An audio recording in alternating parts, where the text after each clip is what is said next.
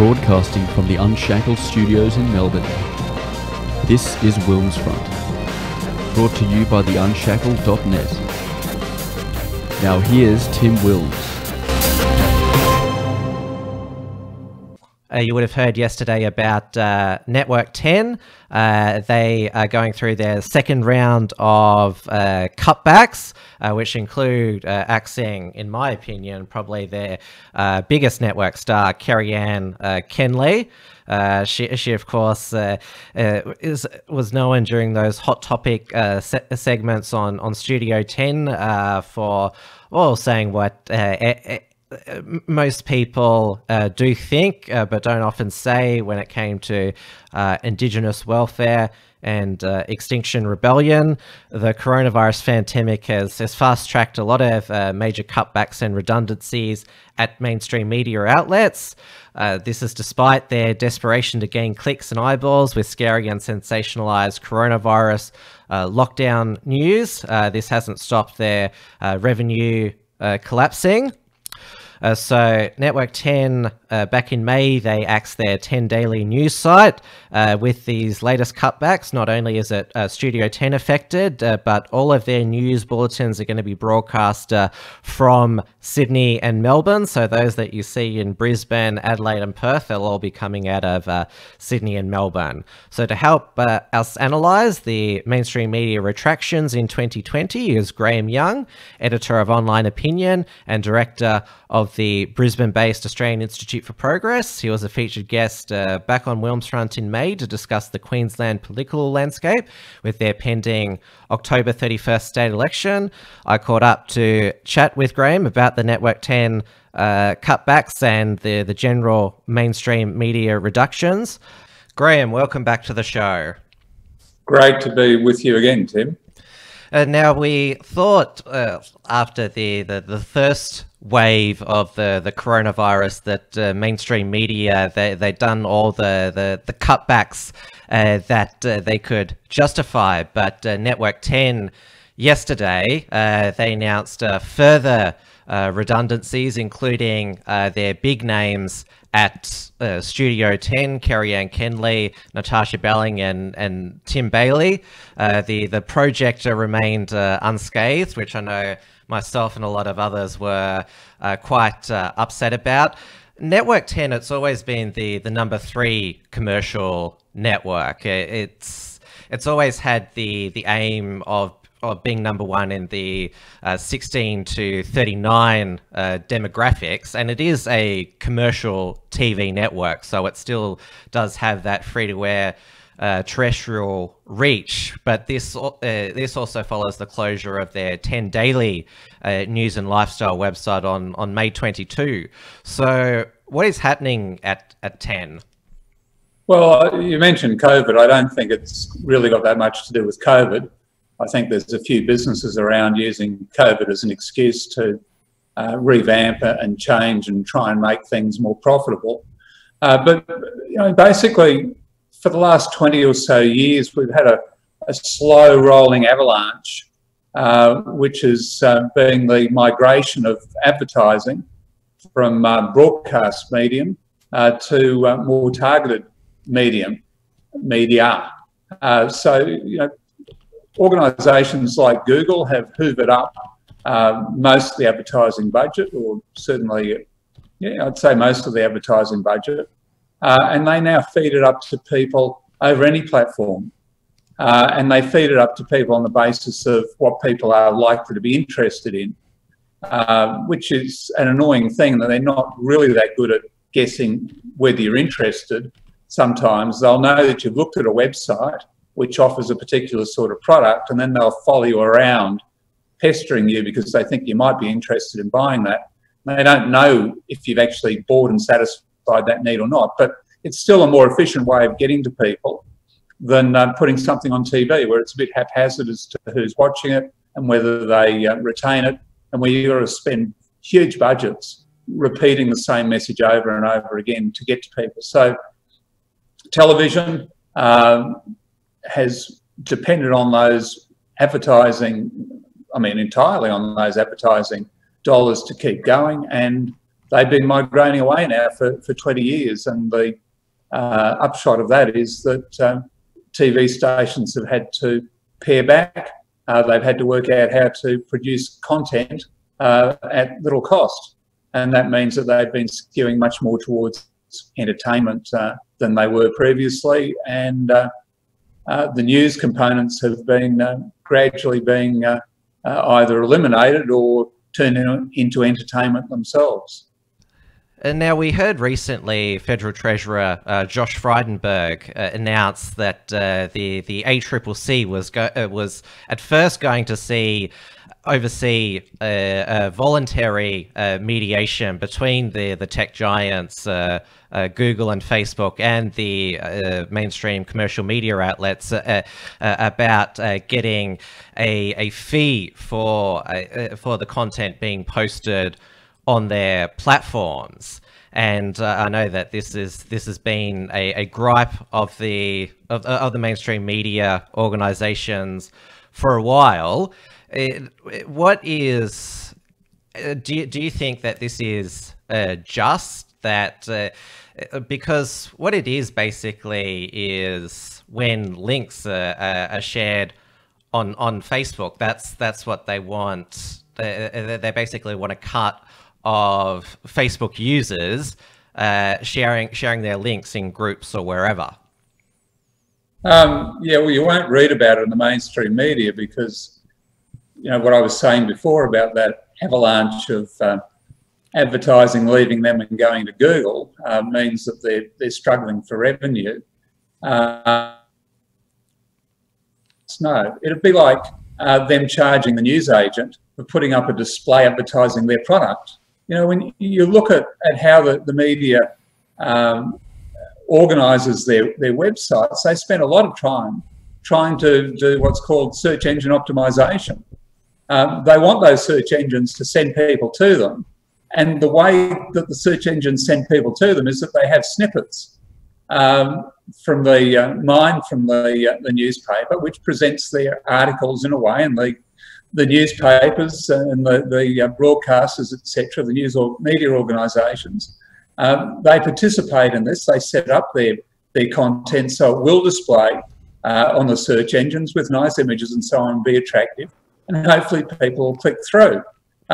So you can't expect an organisation to do that for nothing, and Facebook and Google sell their own advertisements, etc., and that's how they make an earning from it. But they provide that platform. They can't produce their own material, so they're using material which is effectively gifted to them by the news organisations on the basis, and the quid pro quo is, we'll then send the traffic back to you. That's what a search engine does. The real problem here is that 20 years ago, newspapers and other media organisations decided they'd give their material away for nothing on the web. If they were charging for it, they wouldn't have this issue. But they're not charging for it. They haven't had enough confidence in the product that it has sufficient value, and possibly it doesn't have sufficient value for people to want to pay for it. Well, that's a basic problem for the content provider, and they shouldn't be going for the effectively commission agent, which is what the search engines are, and saying, well, we've made a mistake, so you've got to give us some of your commission. You know, it shouldn't work like that at all. And I'm quite disgusted, I think is the word, with the federal government for effectively being complicit in trying to solve what's a commercial problem for the media organisations, and to solve it by penalising the search engines and the social media. If we turn back the clock 30 years ago, that was still the golden age of television, radio, and newspapers, because all the classifieds went into the papers that was described as the rivers of gold, and of course the major brands, if they wanted to get their name out there, they advertised on television and radio and a few print advertisements as well. So it's been huge disruption there, but also, well, newspapers at least, they charged for buying the newspaper. Back then, it was, it might have been less than $1 for a copy of the Herald Sun or the Daily Telegraph or the Age Sydney Morning Herald. Obviously, the prices of the daily newspaper, particularly the broadsheets, have gone up again, but people still paid for them, whether by the day or through a subscription. But we're certainly seeing, as you said, they made the mistake of giving it away online for free, but there's now also this sense of entitlement from the consumer that most of them are not going to pay for news. For example, going back to links shared on Facebook, if there's a link to a paywalled story, people just be like, I'm not going to pay for it, or they'll try to get a workaround from it. So there's a complete shift in there. There seems to be still a firm resistance from the consumer that they shouldn't have to pay for, or what they see as clickbait stories. They don't see that it's worth paying for. Well, and that's a problem for the news organisations, which means they've got to find ways of providing higher quality material. There are things that people will pay money for. There's two sorts of things. One is pornography, believe it or not, because even though there's a lot around you can get free, they still manage to make money out of selling subscriptions to porn sites. And the other is financial tip sheets. So there's a number of organisations out there that, Motley Fool's one of them, for example, which make money out of publishing subscription financial advice services. Alan Kohler, for example, he got into that business and he sold his first business to News Corp for, I think, $12 million. Or it might have been 20 million, and he got 12 out of it, something like that, but quite a substantial amount of money. The Wall Street Journal is a paywalled publication. It's been paywalled, I think, from the very beginning, and it manages to make money.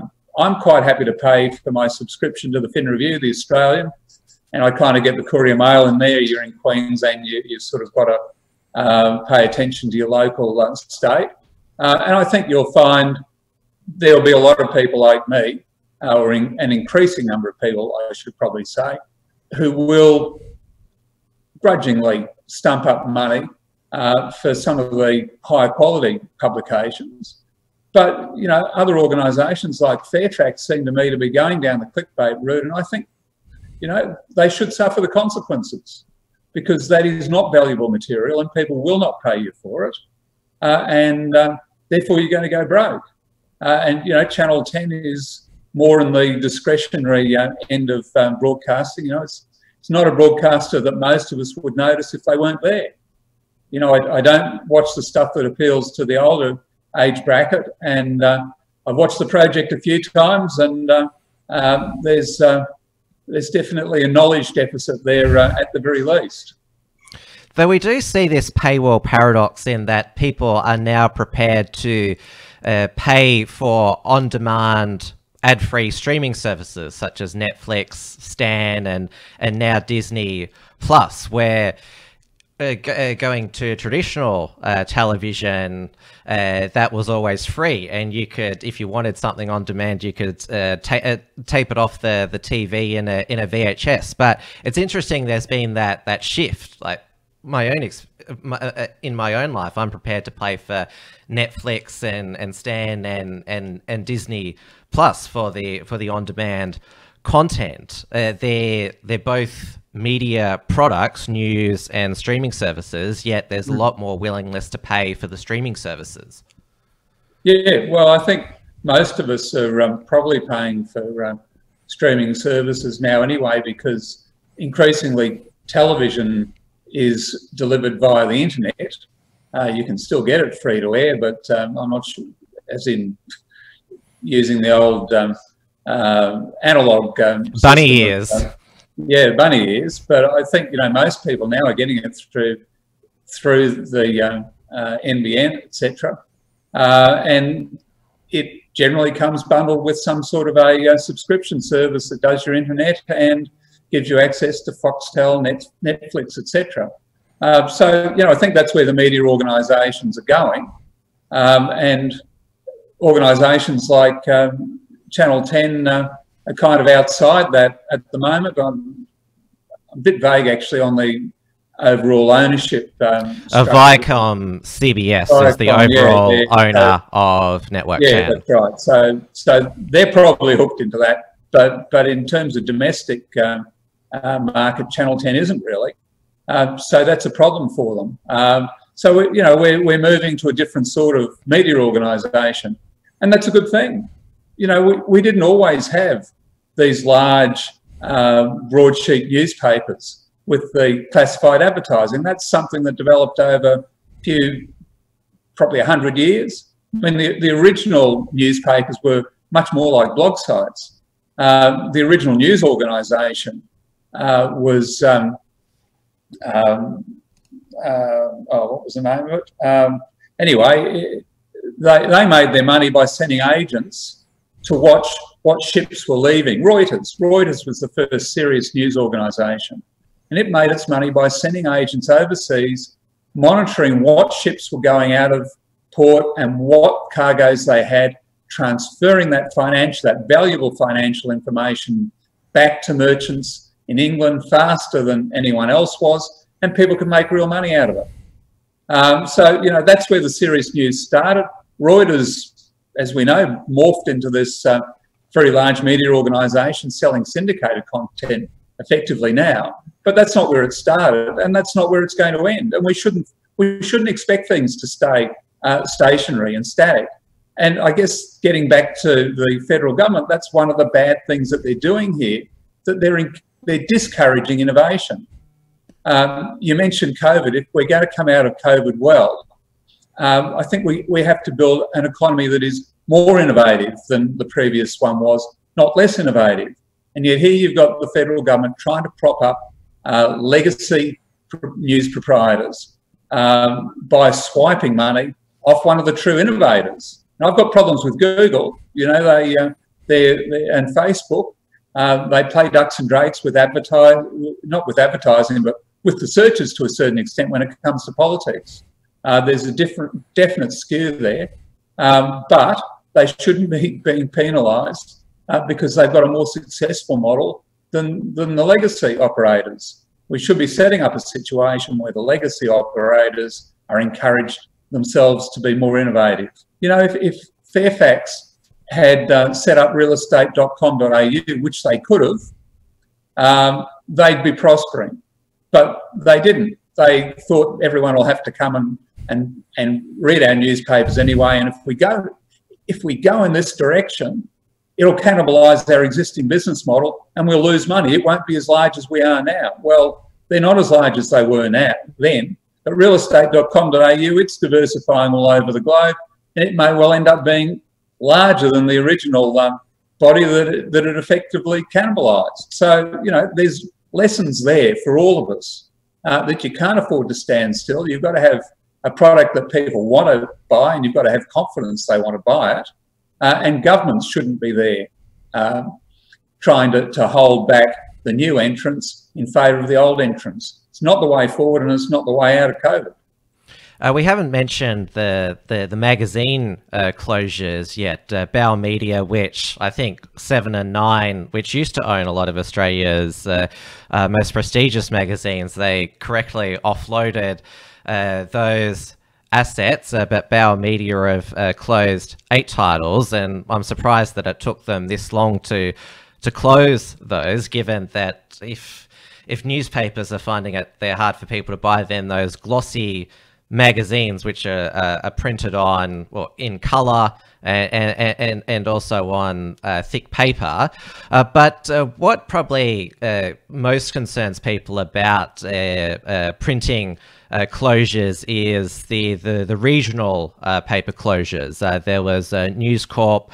They announced that they were closing 112 of their regional titles from printing. 76 were going to online. only, and so there's this concern about the disappearing local news. And then there was also at the end of last year, 7 Network cut their regional Today Tonight bulletins in Perth and Adelaide. And given, as you know, I'm from Melbourne, there's been a lot of commentary that the local Melbourne media here is now too weak, and that's why Daniel Andrews has escaped scrutiny for so long up until now. We still have radio seems to be doing well. 3AW has been quite critical and scrutinising Andrews. But what do you say to that argument that the closure of these regional news outlets that allows state governments and also local governments to escape scrutiny until there's a major crisis? Well, that's been going on for quite a long time now. And look, I mourn the passing of the television current affairs programs more than anything else. What they had was the ability to put politicians under pressure, so you could actually see them reacting to a proposition. The print media doesn't really do that, and never really has. The way the print media operates is via research, inside stories, scoops, that sort of thing, blowing it up on the front page.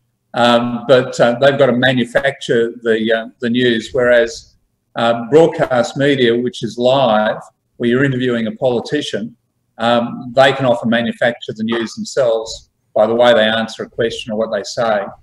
And it's immediate. You know, you don't have to spend days or weeks trying to ferret something out. You can actually put a politician on the spot and get a response.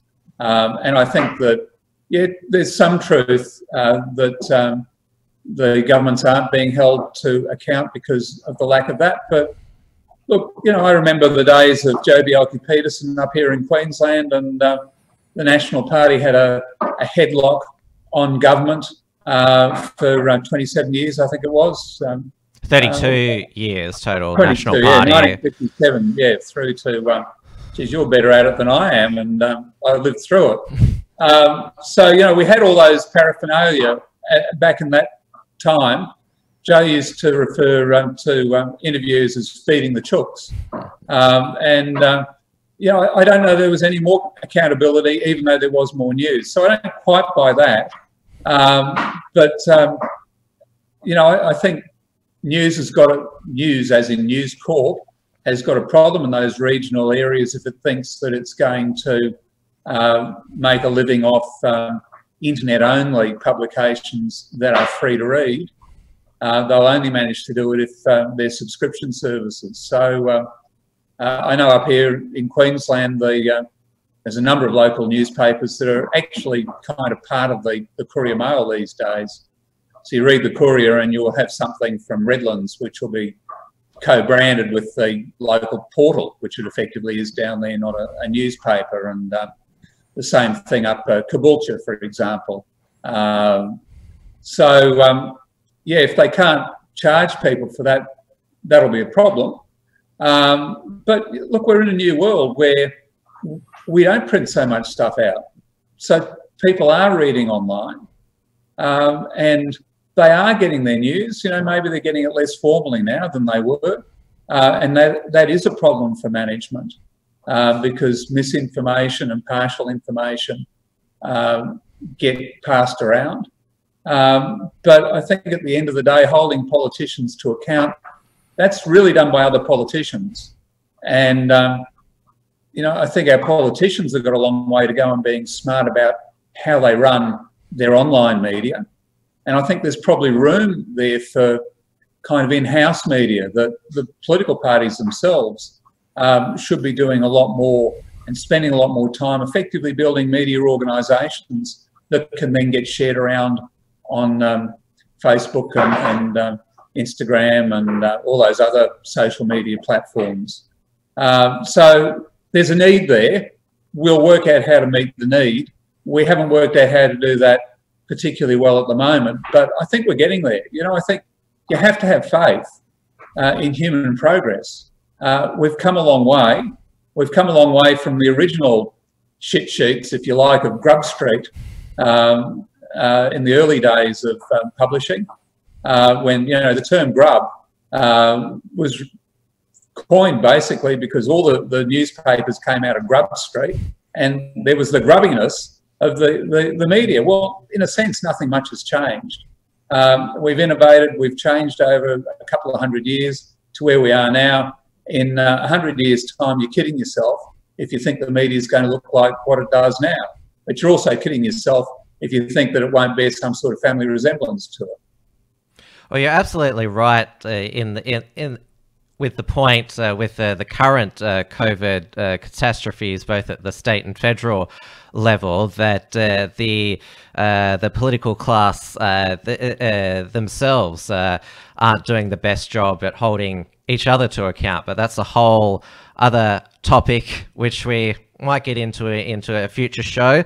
You're around about 2.5 months now from the Queensland state election, which that'll be one of the first border elections. But we might check in with you again later in the campaign trail to get more of an update on that. Okay, that'd be great, Tim. Look forward to it. Might have some polling for you by then too. Okay, excellent. Because yeah, can't get enough polling, even though they might be wrong. We just love them. Well, I do qualitative polling, so it's never wrong. It just doesn't predict election results, but it tells you what people are thinking, and that's really the most important, interesting thing about election analysis. And you know, it's something I've been doing for 20 years. It's kind of data journalism. It's a sophisticated form of the vox pop, if you like, but a lot of journalism isn't worth buying, because really all that happens is journalists talk to other journalists, they live in a bubble, they recycle what they all think, and the public looks at it and they don't recognise it. So what I started doing 20 years ago was building up a panel of people in the community, some of whom I agree with, but most of whom I don't, who fill in questionnaires for me, and they tell me in their own words what they're thinking. I distill that out, and that gives me a much better view of what's going on than I think you'll find in most media outlets. Like an insiders panel. Well, yeah, well, an insider, it's a complete waste of time. You're talking to people who only talk to people who are trying to generally manipulate them. They're the real insiders, the people internally in the political parties who feed out morsels of information, generally only partial morsels of information. They get these people on a string. They then go on new so-called news programs, and they then retail what the wholesalers and the political organisations have given them. And it's not news. It's propaganda, basically. Well, it's what's termed the political media industrial complex. If people want to see your better, more raw work, they can go to your website, onlineopinion.com. Has it got the AU at the end? .com.au, yeah. Yep. .com.au. And also your research at aop.asn.au, and also you write for the spectator.com.au, which does have a paywall. I'm not sure if you have any inside knowledge about how well that's working. Well, they pay me a little bit, so it must be working a bit, at least. Yeah. Oh, well, then I'd say that, yeah, it does seem to be working then. But, you know, I think journalism, something that came out of the migration of the rivers of gold, as you put it, was that a lot of the serious journalism, even back in the heyday, was actually a product of philanthropy. And the philanthropy was from the advertising department, which was making all the money, to the news department, which was spending it. So I think the Spectator probably has a bit of philanthropy behind it, just as the Australian has had with... And also the Saturday paper and the Guardian. Yeah. So there is a long-standing model there where a lot of news organisations haven't actually made enough money to pay all the bills, but someone has stepped in who said, no, this is worth doing. You know, I see Gina Reinhardt advertising a lot on Sky News and think, maybe she's fulfilling that role with Sky to a certain extent, because I'm not sure that Gina really needs to advertise to the public to make her business run. All right, take care, Graham. Thanks again for joining the show. Always a pleasure, Tim. See you. Thanks for tuning in to WilmsFront. Visit timwilms.com or Rational Rise TV to view the archive of episodes. And keep visiting the Unshackled.net to view all our shows and to keep up with the latest real news and analysis.